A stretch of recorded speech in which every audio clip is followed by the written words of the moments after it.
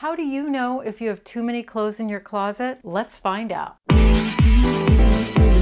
Hello fashionista, I'm Nancy Queen and I'm here to help you build a closet full of clothes you love to wear so that you love getting dressed every single day. Today we're talking about how many clothes is too many. We live in a very fast fashion world. You can buy clothes very inexpensively and we all have amassed a lot of stuff. So do you have too much? In this video we're going to cover all of that and you'll be able to know whether you have too much, whether you need to pare down, and what you should be paring down to. In a recent study from Closet Maid, we have too many clothes, and here's the research to back it up. The average woman says that 21% of her closet is unwearable, and she has never worn 12% of her clothes. 10% of us get depressed every time we open our closet. And 1 in 4 of us feel like our closets are disorganized. 33% of us say we have clothes that are too tight. Another 24% of us say we have clothes that are too loose. And a whopping 44% of us can't find an item in our closet at least once a month. So how many clothes should we own? In addition, how can we make the most of every garment that we own? Let's start by talking about how many clothes we need. Now, as much as I want to give you a straight number, the number varies from person to person based on your lifestyle, your budget, your career. It doesn't matter if you have 50 clothes or 500 clothes. All it boils down to is this one question. Is your closet working for you? For example, do you open your closet and say, I have nothing to wear? Do you spend more than 5 minutes in the morning choosing an outfit? Do the clothes fit your current lifestyle? Do you buy more special occasion outfits or everyday outfits? Do you hold on to clothes for sentimental reasons? Do you have skinny or fat clothes in case you lose or gain weight? Do you feel depressed when you get dressed? Do you have any clothes that need to be mended or altered? If you answered yes to any or all of these questions, it's time to reevaluate your wardrobe. The problem is that you don't have too many or too few clothes in your closet. It's that you don't have the right clothes to fit your current lifestyle. You see, whenever we have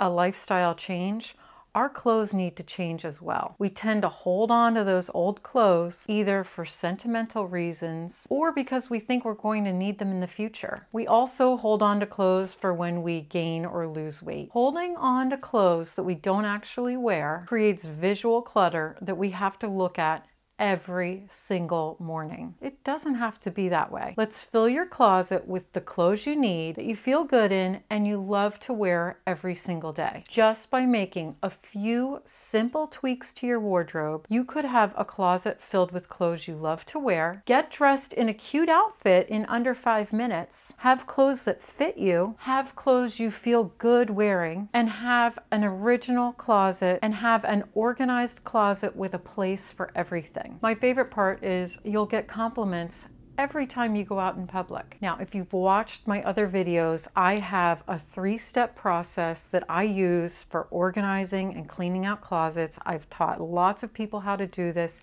It's simple and it takes the guesswork out of deciding what to keep, what not to keep. In step 1, you're going to go ahead and weed out your closet.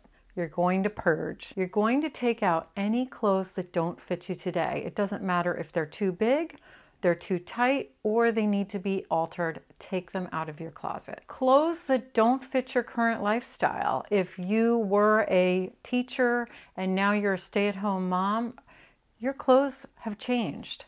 Vice versa. If you were a stay-at-home mom and now you've gone back into the workforce, your clothes have changed, so you're going to need to make changes to adapt to that. You're going to take out anything that you don't feel good in or look good wearing. Even if you spend a lot of money on it, it's not doing you any good keeping it around if it isn't serving you. You're also going to take out any clothes that are stained, worn out, ripped, or torn. And one of the hardest things, but I promise you, you will feel so good when you do this, is take out any clothes that you have that have sentimental value. That includes prom dresses, first date outfits, wedding dresses, anything that churns up a memory that you don't wear but you're holding on to just because it has a good memory to it. And finally, any clothes that you haven't worn in the past year. Now, I've gotten a lot of comments about this because of what we've been going through for the past 2 years, where we have the new work from home life,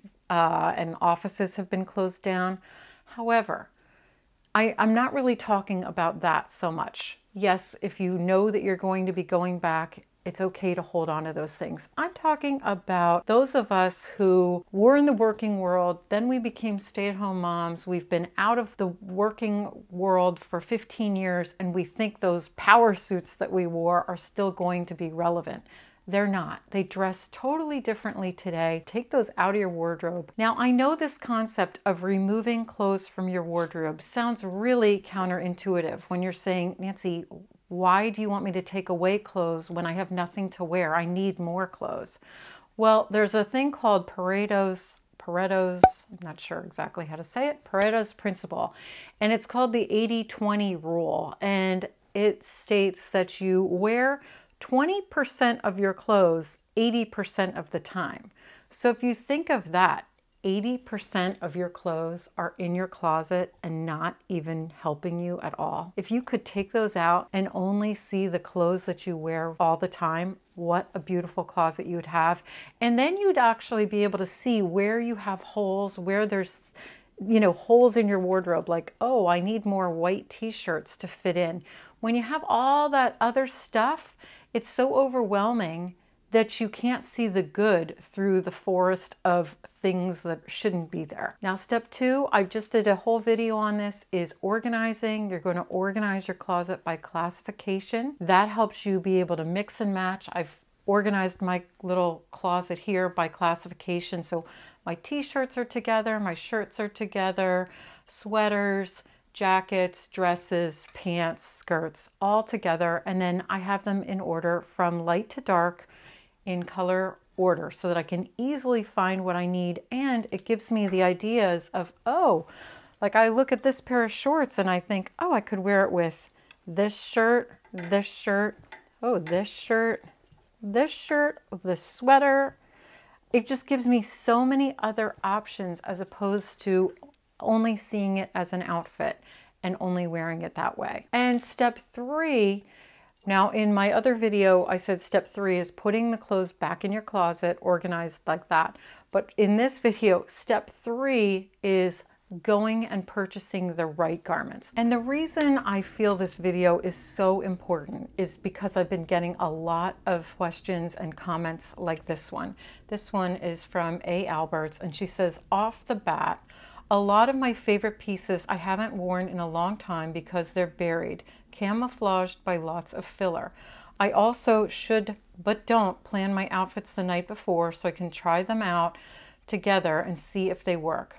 Lots of times layering is a flop. The sleeves underneath too long, necklines don't match, V-neck versus round, boat, low cut versus high cut.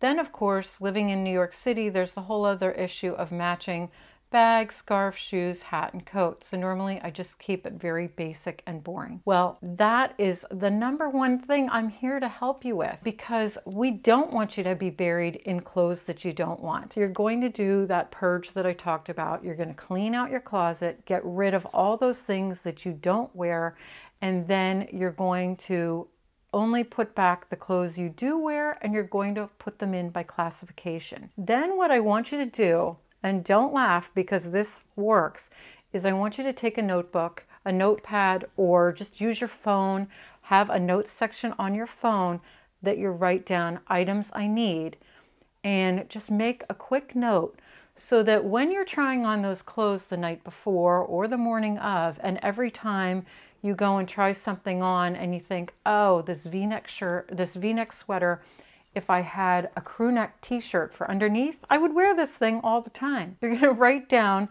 that you need a crew neck t-shirt. Okay, so the next time you're out shopping, you will be buying with intention. You're going to be looking for those pieces that your wardrobe needs only to help you build a better closet. And I guarantee this is a game changer by making this simple step. So next time you're out, you have this list of these things you know you need.